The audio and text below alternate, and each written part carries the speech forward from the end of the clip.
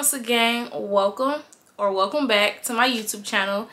It's White Coat Wednesday. As you can see, I know I've been gone for a while, but your homegirl has been having technical errors. So it's been almost a month, honestly. My ring light broke on me. So it broke on me, I want to say a little over 2 months ago, but I was able to kind of rig it and prop it up against things and let it still do its job.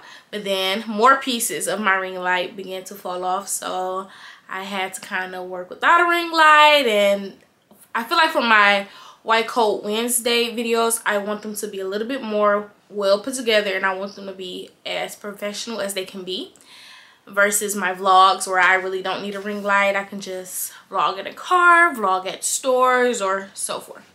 So today I will be discussing what qualifies you to become a clinical social worker.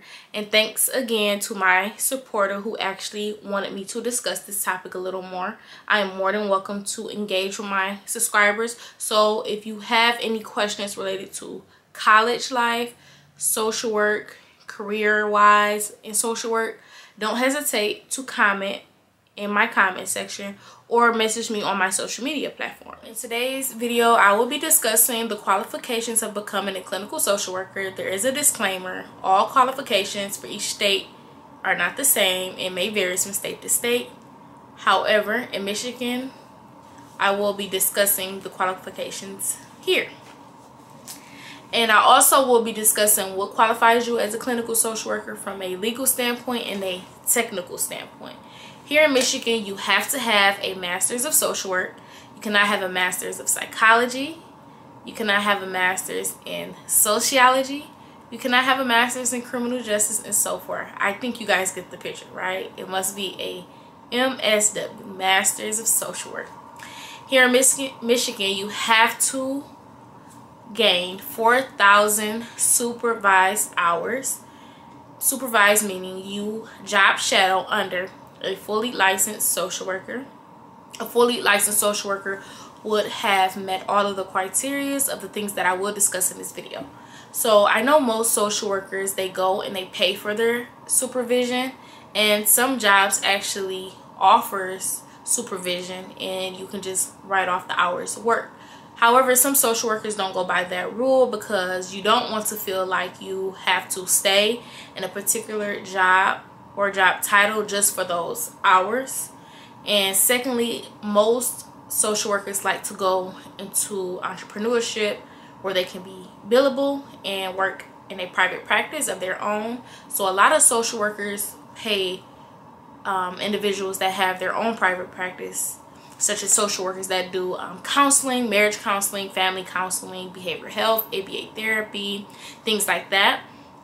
They will shadow under those social workers to gain that experience, so that once they do become fully licensed, they will be able to have the skill set in place to become their own clinician. You cannot gain your supervision in less than 2 years, which makes a lot of sense. You do not want to cram 4,000 hours into 1 year, because then it looks like a rush job.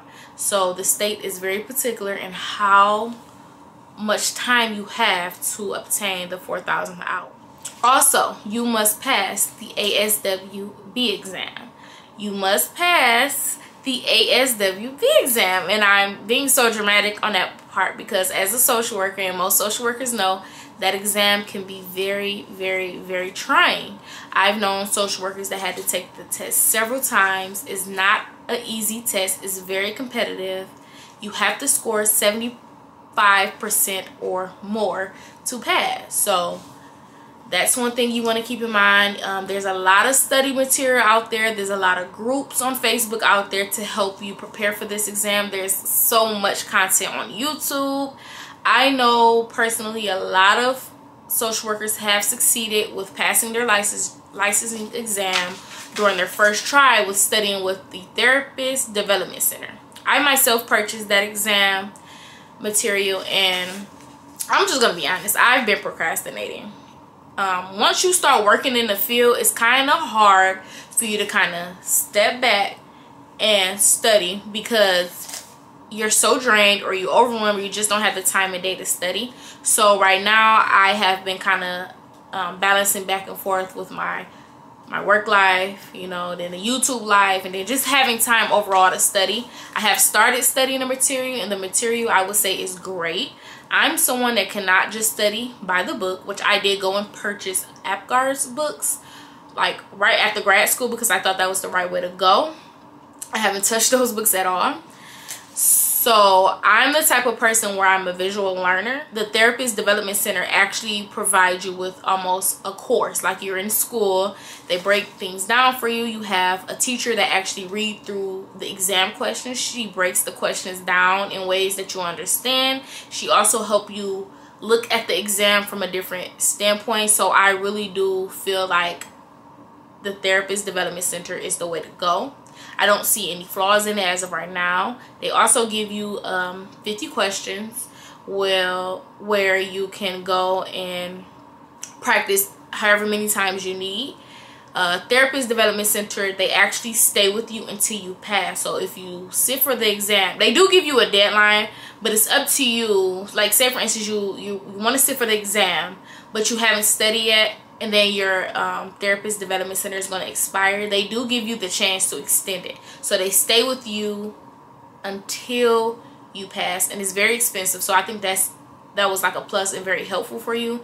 And if you do sit for the exam and do not pass, you still can re-register and study for the exam. So, and I want to touch bases on a technical standpoint. So when I mean by technical, I'm talking in the terms of working in the field as a master's social worker. So when you're working in the field as a master's social worker, a lot of the facilities you're working at are already signing you off as a clinical social worker depending on the type of work you do. Your role, your job title, your job role is considered a clinical social worker. So for instance, working in the medical field, you have to have a license, limited license.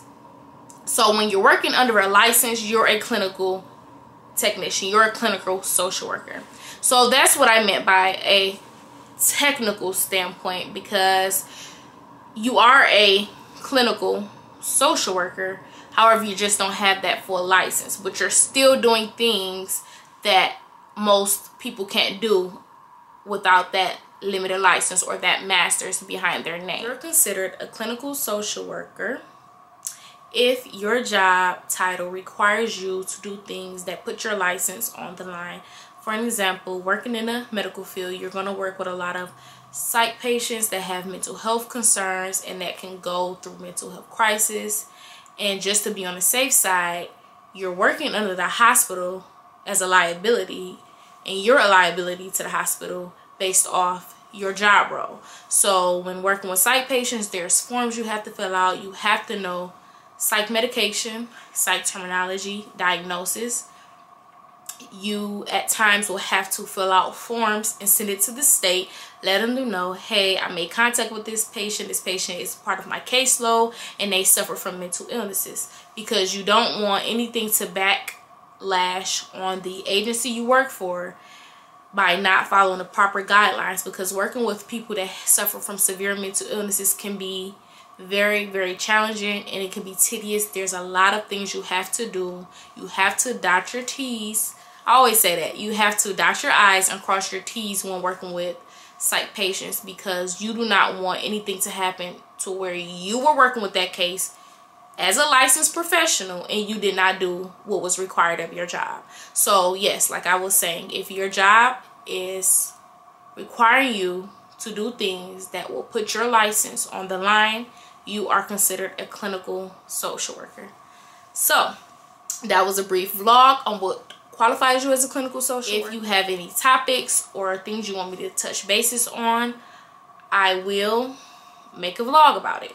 I would like to say that this channel is just not one channel that focuses on social work. I also focus on lifestyle, relationships, and I also touch bases on college conversation, college discussions, college topics. So anything within that framework, I'm willing to engage with you, I'm willing to post more about it. If you're a freshman going off to college and you just have simple questions, feel free to message me on Instagram or YouTube. You can comment under this video and I will get back with you. Thank you and thanks for watching.